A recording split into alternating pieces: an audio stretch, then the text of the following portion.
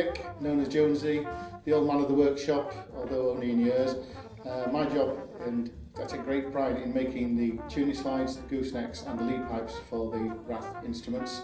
I also look after the flow of components to the final assembly from the draw bench and through the component drawers. I've been here about 4 years. I love the job. It's a complete career change from what I'm used to. It's great to be part of something that's so big and growing so fast, and working with a great talented young team of people. Great fun, and I really enjoy it.